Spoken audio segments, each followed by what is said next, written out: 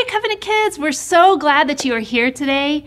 Have you ever thought about how amazing it is that the God of this universe invites us to talk with Him? He doesn't require fancy words or impressive speeches. All He wants is us. That's pretty amazing. Let's stand up and worship Him together.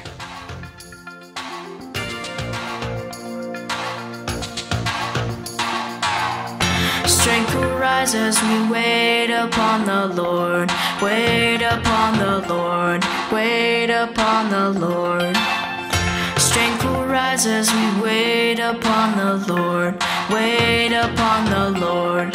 Wait upon the Lord. Our God, you reign forever. Our hope, our strong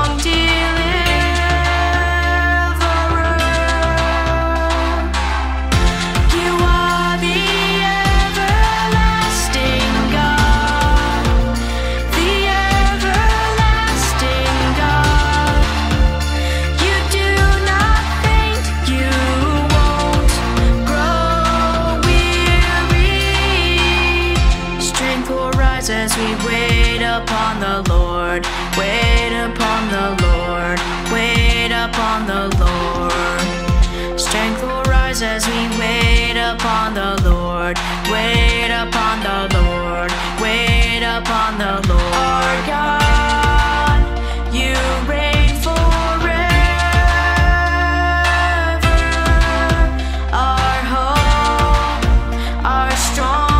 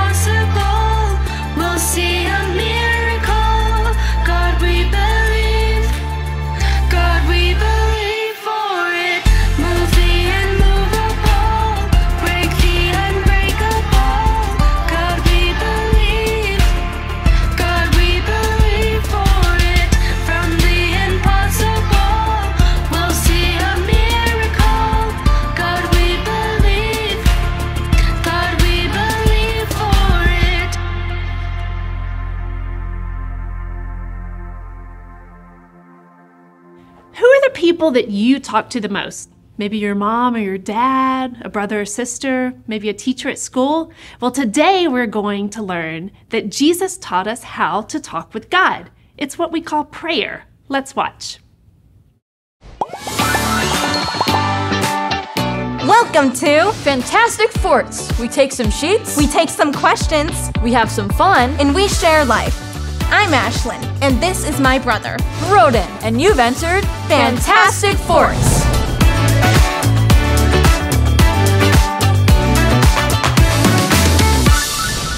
Welcome back. I'm glad you're here to join us in our space fort. Houston, we've made it to outer space. Wait, I forgot my snacks. Turn around. Just kidding, my snacks are right here.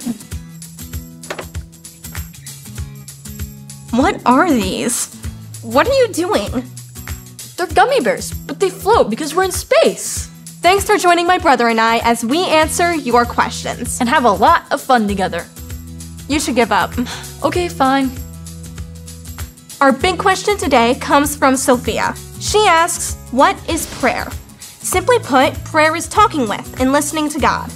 Oh, I get it, because we're talking to our Heavenly Father. Yep. When Jesus was on earth, he showed us God's power as he healed the sick, fed Boss thousands. the big winds and waves around. God showed us that he's definitely in charge, and he wants to make things new and super good. Yes. It was in his famous Sermon on the Mount that he taught us how to pray. Wait, first Jesus gave us a few examples of what not to do. Time to hit the no button. Jesus said no, praying to get the attention of others. God is our focus when we pray. God sees us and hears us. Jesus said there are no magic words or repeating of things over and over and over and over and Yes. over and over and over. Roden, we get it. We can't think that we can control God by using fancy words or repeating them over and over. We pray, but God knows what we need even before we ask. Our second question from Kaylee asks, what are things God wants me to pray for? In the Sermon on the Mount, Jesus gave us an example of a simple, clear prayer. We call it the Lord's Prayer. It starts with, Our Father in heaven. God loves us and wants what's best for us, like a perfect loving dad. So Jesus told us we can call God our Father in heaven. Heaven is God's space. So that's why Jesus told us to pray for God to be honored and for his kingdom to rule over everything. We can pray for God's kingdom to come so that everything God wants to happen is done on earth like it is in heaven. Part of God's kingdom coming is whenever his followers live the way he wants. After we've worshiped God and asked for everyone everywhere to worship him, then Jesus taught us to ask for our own needs. Ooh, that's when I get to pray for a new tablet and other stuff that I want. I know you're just being funny because you know better. God wants us to pray for what we really need. What we need most in life is our daily food. So that's why we should be praying every day for what we need. Also, what we need the most in life is forgiveness for our sins. Those are the things we do that are wrong and go against God's plan for us. And we pray for the strength to obey God and resist doing things that we shouldn't do. If we pray for the things Jesus taught us to pray in the Lord's Prayer, our relationship with God will grow and grow, and he will help us become more and more like him. These were great questions, so I hope we helped you. Have some fun in our fantastic fort. And learn about life with God. Thanks for joining us. And let's thank Jesus, because Jesus teaches us how to pray.